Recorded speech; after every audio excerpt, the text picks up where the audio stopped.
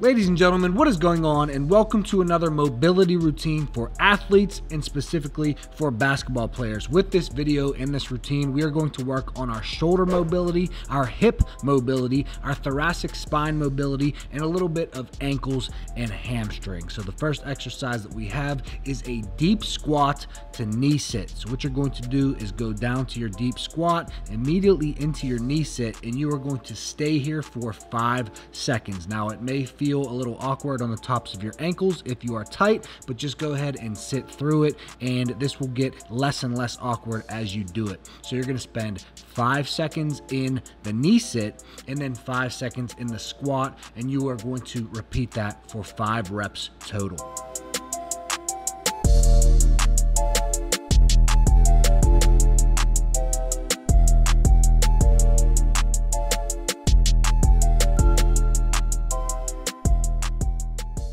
And moving on to the next exercise, we have the deep squat and reach, and you're going to do 5 reps each side. So what you can do if you actually have the ankle mobility is you can place your heels on the ground for this one. But what you want to do is actually open up your arm, stretch all the way through the chest, open up your spine, and you're going to do 5 reps each side. This is the deep squat and reach.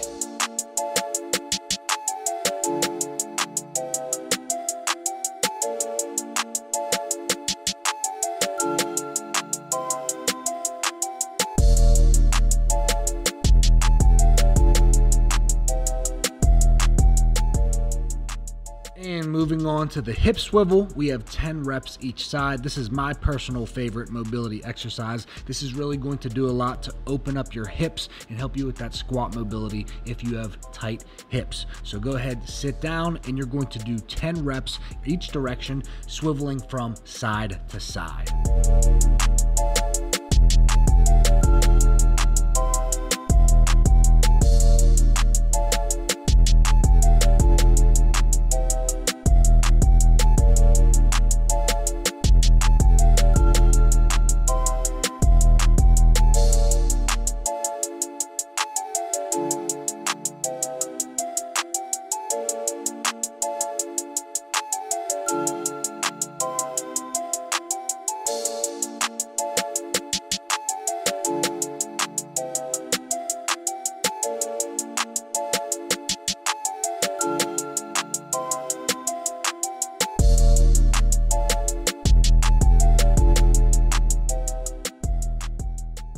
And next we have the Jefferson curls. You're going to do 5 reps with a 5-second hold at the bottom. Now, all of you know, if you're a fan of my channel, that I have extremely tight hamstrings, so this is one that I've been focusing on a lot lately.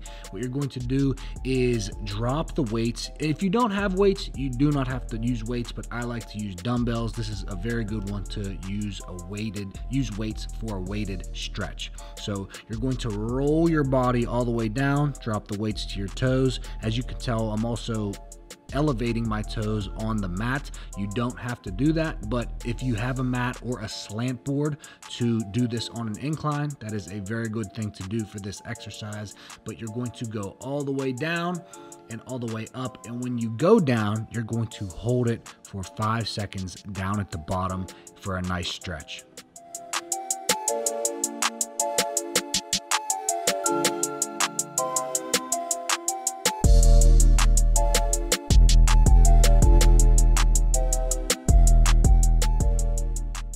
And moving on to the archer squat, we have 5 reps each side. So what I'm going to do is go ahead and move the mat out of the way.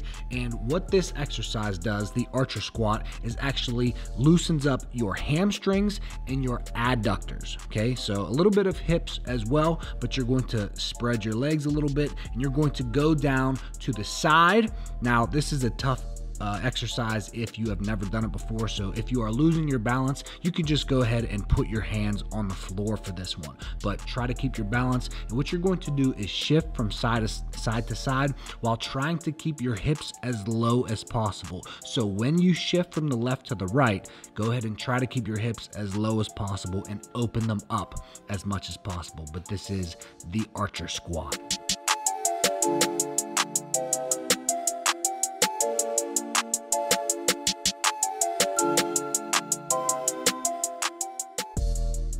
And we're gonna go ahead and move into monkey walks. We have 5 reps each direction. So I'm gonna do 5 reps to the left, and then I will turn around and I will do, well, I'm not gonna turn around. I'm just gonna do 5 reps to the right. So what this one does is loosen up your ankles a little bit, but mainly this is another one for your hips. Remember, this routine is mainly for your hips, and then a little bit of shoulders, a little bit of thoracic spine, and then we have a little bit of ankles and hamstrings added in there as well.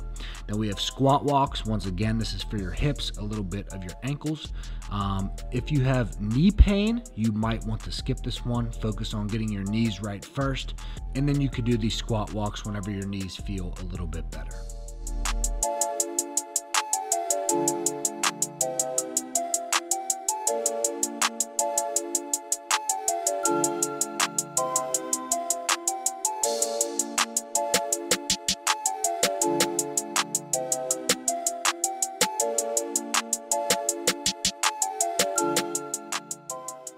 And then we have our ostrich walks. We have 10 steps each direction. So you're going to be stepping right foot, left foot, right foot, left foot, but you're going to be reaching for your toes each time that you step. So this is good for hamstring flexibility and hamstring mobility. And what you're gonna do is 10 steps one direction, then turn around and do 10 steps the other direction.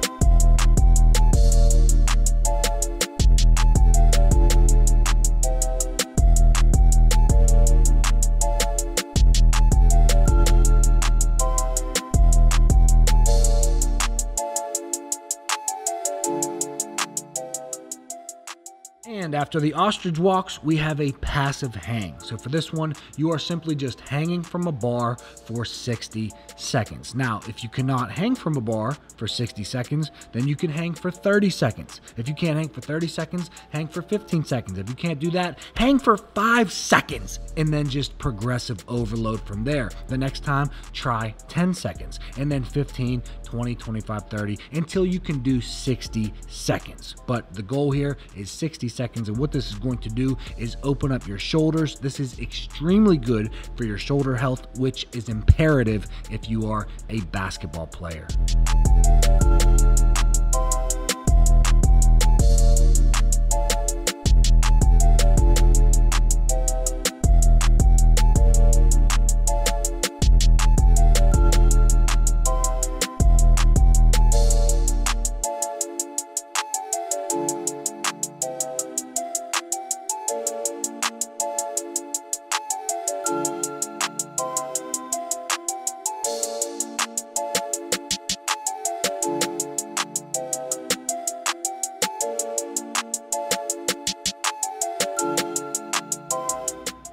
And after the passive hangs, this is our last exercise. We have band over and backs for 20 reps total. This works best with a band, but it also works if you have a broomstick. If you are at home, that will do just fine. But a band is your best option. And what you're gonna do is just go over and back and over and back. We have 20 reps total. And once again, this is for shoulder mobility and shoulder health.